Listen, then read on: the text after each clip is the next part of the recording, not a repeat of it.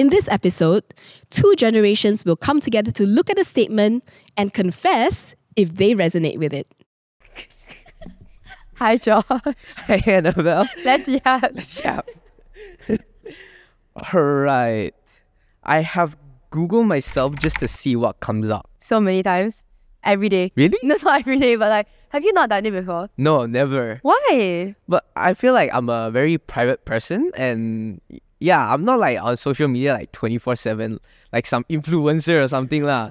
So I don't think like even if I Google myself, I don't think anything will come out. No, because I'm the kind of person, right? I will Google myself, my first name, my surname, my full name, then I'll Google my family, then I'll Google my friends. And then like there was this one time I Googled my teachers and I found her LinkedIn.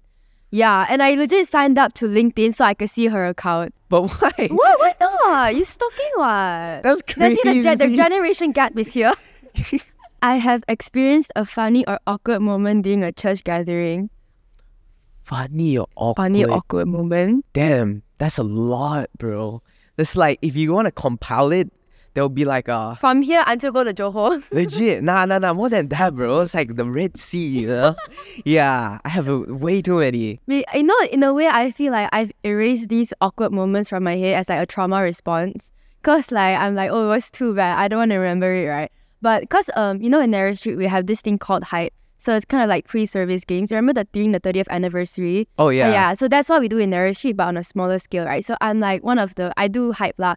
So I remember the first time I did Hype, right? I went up on stage, I introduced myself. Then throughout the whole thing, right? I just stood in the corner because my partner at the time was one of my like leaders lah.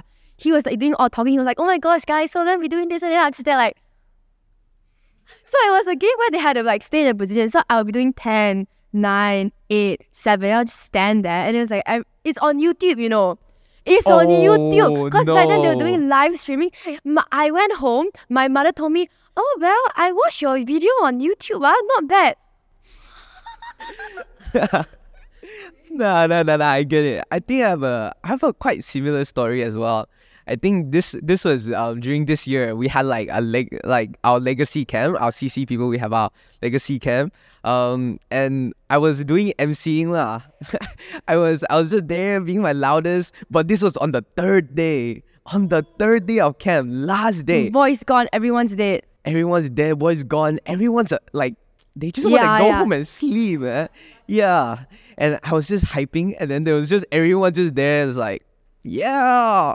And I'm just in front there. I'm like, please give me a response. No, because you're like, oh my gosh, guys, how are you all doing today? And just like, it's just silence. Yeah, it's just silence. That's why I can never do like MC or like Hype on like the last day of camp because it's everyone is dead. Everyone is dead, really. But that was like my fondest memory. I love that, you know. But we had such a great revival during Legacy Camp. You guys went to like the beach, right? Yeah, Bayou Beach. How was it? Go to spot. It was goated. It was goated. Even though it's like run down, but any place with Jesus, it's a 5-star resort. Let's go to the next question, Josh. Alright, our next question. I have worried that I'm not living up to my own expectation. Ooh. By the way, I switched majors. I switched into international business and global logistics. Oh my god! Basically Shopee lah. Shopee. Yeah, Shopee. Don't ask me where your Shopee package is. But I have no idea. Yeah, I just ordered it. Yeah, but I switch different path, and I'm right now I'm very kind of blindsided to what is the future of wherever I'm going. And this is something that I've talked to a lot of my friends about. And one of the things that really comforts me is like, through all of this, we just need to have that trust in God that even though we plan all of this out, it wouldn't be certain that it would happen. So what we need to do is just have that faith that whatever He's doing is good for you, you know? Amen. Amen to that, you know? Amen. And I've just been trusting it, even though I'm really want to plan it out. I just don't know where I'm going. And I just pray that the Lord just leads me to somewhere that is going to make me more closer to Him. And somewhere it's just good. Yeah, I feel like the fact that you're trusting Him is already you growing closer to Him. Yeah. So you're doing great. Thanks. How about you? What's the question? The question is, have you worried that I'm not living up to my own expectations? Yeah, definitely. Like, cause especially when I was in primary school, I was the very like you know, like what do you call it? Like the very guai student, the one always gets straight A's one, a perfectionist basically. A nerd lah. No, I have friends, okay? Yeah, but then I was like super like, I was really pressuring on myself. I really wanted to like be a perfectionist. Then for me, like it carried on when I was into secondary, even though it like subdued a bit. But even when I was in secondary, it was really bad. I remember I got a 89 on my maths test. And then I was so like distraught by that because Really? it's 1 mark away from an A star, 90's an A star. So I was so sad, I was like, I look at people and I start crying, In class, I think my teacher felt bad for me because he gave me the extra mark to get to an A star. So you trip your teacher? No, it's not Joking. No, not me. But like, yeah, I mean, have I felt that I'm not living up to it? Yeah. But I feel like now, right, I don't know what happened, but I think I've just like grown a lot more and I'm like a lot less worried about whether or not I'm living up to my expectations, right? Because even last year I was really like stressed. Oh, I wonder if because like even my new school now is very competitive. Everyone wants to get high grades. So I was always very like stressed. I was like, oh, I don't know if I can do this or not. Then there's still that part of me that was very unsure. Part of me that was like, I think I'm going to fail. I don't think I can do this. But then I think when I came into like end of last year and beginning of this year, I think like, I don't know what happened, but I think God really just worked so strongly in my life, which is weird because that was the season of my life where I felt very distant from God. But now that I'm looking back, I feel like I see that really in that moment where I felt so far away, that's when he worked the most. And that's when he really like helped me to mature and helped me to like right now, like I had my mocks, like in June. But like when I was having my mocks, I started a new K-drama. So I was I really felt like really stress-free, I felt like, yeah, maybe in the future, I'll definitely have these expectations I set for myself. But that obviously there's expectations, right? Because there's goals you want to hit. But like, I'm not so worried about it because I know that I'm okay. I know that God's there for me. And yeah, should we close it with that? Let's close it at that, Yeah. Yeah. Hey, Elise. Hey, Cass. Are you ready to answer some questions? I think I am. All right, let's go. I have stayed up all night binge watching a show. Have you done that? I think I have lah. I think like maybe not my proudest moment. Okay, not like all night though. Maybe like 5 o'clock in the morning. 5 o'clock. That's not the whole night. It's not like it's like an all nighter lah. Yeah. But I stayed up pretty late lah to binge watch. How about you? 3, I think, is my max. 3. Because I need to get up very early. That's true. So That's true. I get up about 5. So if the- I sleep at 3, it's still bad. Yeah. I think that's the perks of being a student still. Yeah. You can afford to wake up. I think we don't have a full-time job. Yes. So you can afford to do that. Because you suffer the next day when you're older. Yeah. And you try to sleep with minimal sleep. It doesn't work. I Coffee dread that. can't save you. I also. dread that. Yeah. Yeah. But so it's okay. Don't grow up. I'm trying not to, man. I'm trying not to. Okay, I have created a vision board or mood board for fun, dreaming about future plans or goals. I don't think I've planned out my life. So I know a lot of people like create their wedding on a mood board or whatever board it is. But no, I've not really planned my life that way because my personal belief is that I try to leave everything in God's hands. So I don't plan because every time I plan, God has kind of screwed up my plans. Sorry, God. But it's really... That's true. it's really It's a Christian response, but it's true. Thanks. Yeah, I it try. is. We're in church, so I try. We are in church, lah. So we give grace, I think. Yes. How about you? I don't think I'm much of a planning person. Like, I feel like to some extent I am, but definitely not create a vision board. I feel like the idea of having to do that is like you have to plan for that in itself. Yeah. And I'm like, no lah, it's Too much effort. unnecessary stress. Yes. Yeah. So I think I'm more of a go with the flow person. But obviously there is like planning lah. But no, definitely not. For me, if I have a board, that becomes a KPI. Yes, and then I need to hit the KPI. And then I stress out even more. Yes. And it doesn't make sense. I have felt insecure about my appearance. This is actually an easy one for me because it's a clear yes for me. Yeah. I've been insecure about my appearance literally my whole life. Yeah. And I struggled with that throughout my childhood. And I always say that my childhood was actually my hardest point of my life. I actually enjoy being an adult now because really? I don't have that insecurity anymore. Yeah. That's good. That's good to know. And you want to know the answer? Yeah. Jesus. Amen, man.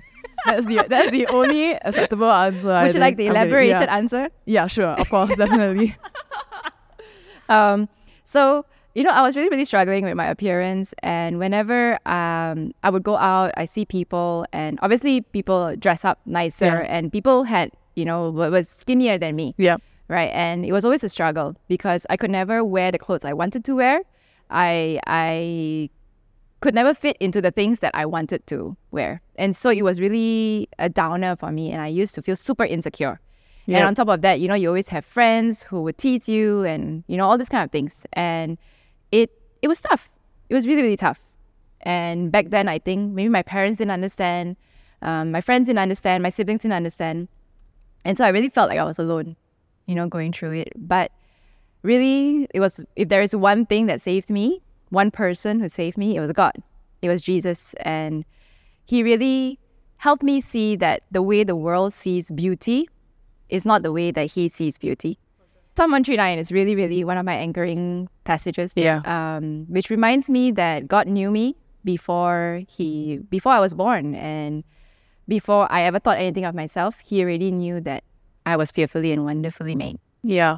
And that's so all true. that mattered. That's so His true. view of me. Amen. Not anyone else's. Amen indeed. Yeah. Yeah. Okay, now Well. I've gone on about myself. Yeah. Now it's your turn. I think you worded it up perfectly though. I mean, I think, yeah, definitely. Maybe on the other end of it, maybe I feel like all my life it's been oh my gosh, you're so skinny. And people are like, oh, that's a good thing. But, it's a very Asian thing. Maybe people are like, no, you have to be Got a bit of meat. Yeah, a bit of meat. Yeah, I don't know how to phrase it. You phrase it pretty well. A bit of meat. And it's oh yeah. And then some people be like, oh, but you're so skinny. I'm jealous. And I'm like, no, it's not. Yeah, I think because it's there's a lot of, obviously there's a lot of opinions going around. And I think for the longest time, I wasn't really affected by it.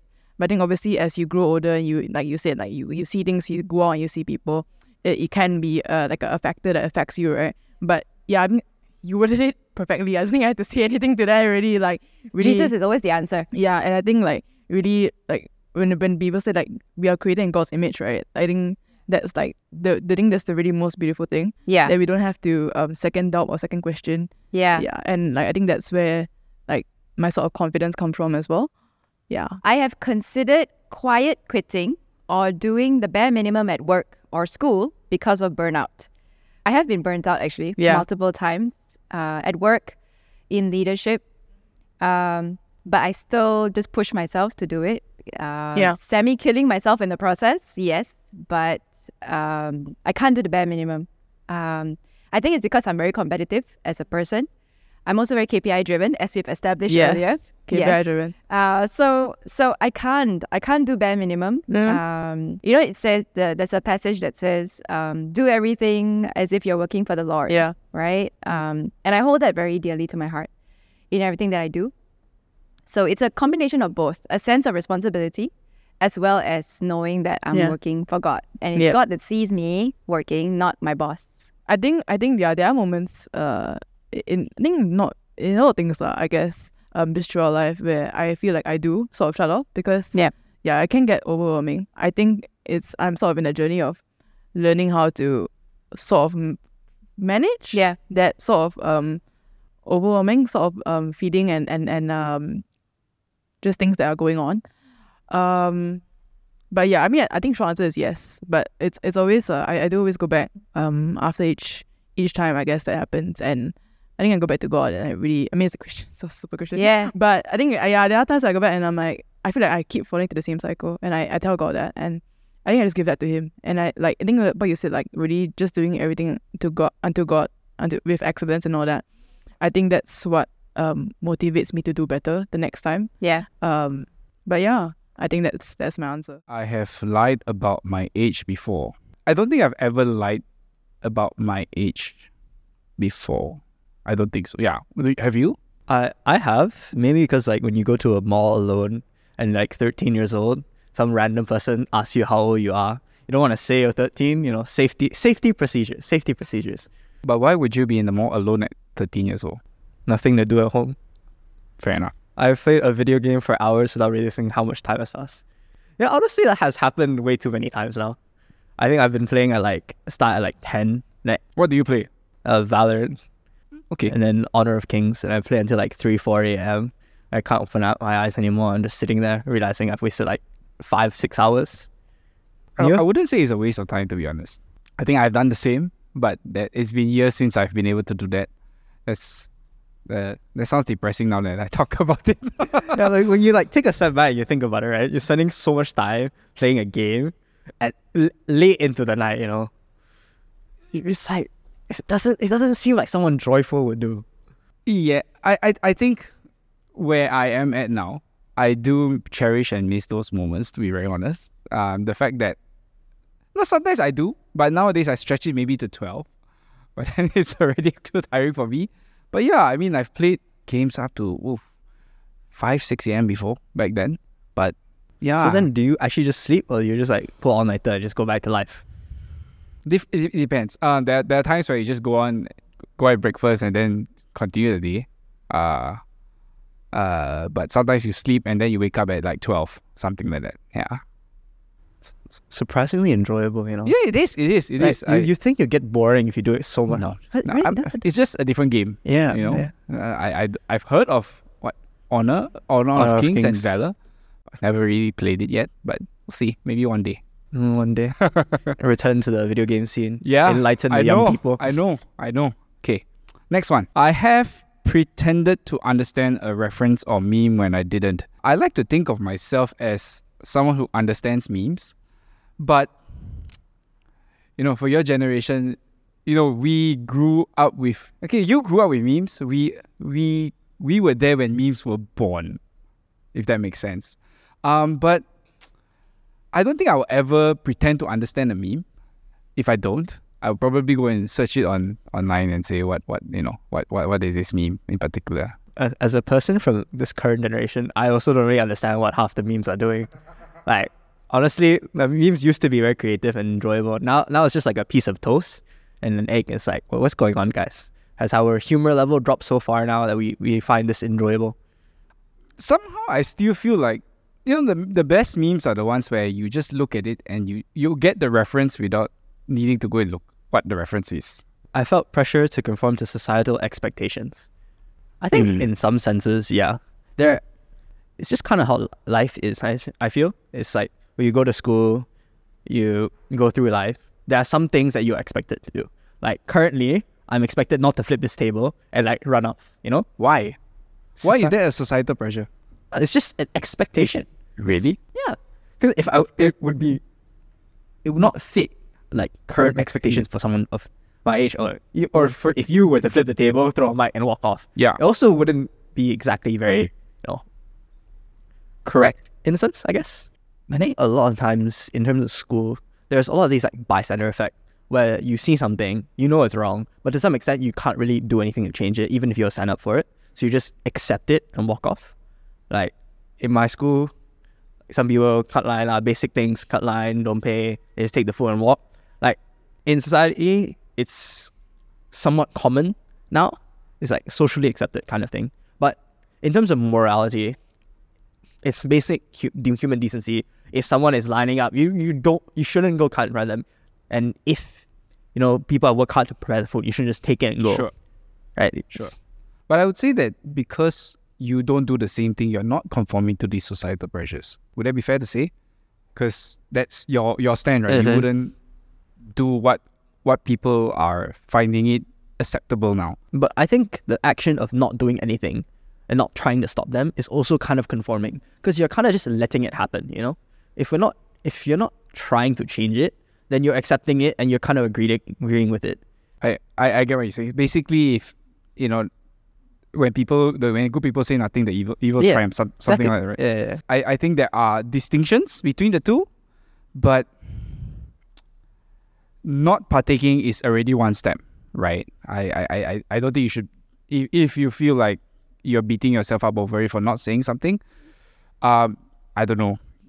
if there's something you can report or something, I don't know, maybe. But I mean, not conforming is one step there already, I guess. Then do you think that we should try and take a stand? Because if not conforming is correct thing, then it's just standing by, or is that gonna be a good thing? I know what I mean. I honestly don't know. It's a tough question because there's a lot of things that is wrong, right? And I guess it would take forever to say everything that you feel is wrong in the world. Change you know what I mean? Yeah. But I guess that's why I feel like in your own small way, if, for example, out of all your friends, everyone is doing it and you alone are not doing it, that already itself is something I feel worth championing, I guess, even if you don't voice out and speak against other people. That's it for this episode. Anything to confess? If you have a confession, comment down below.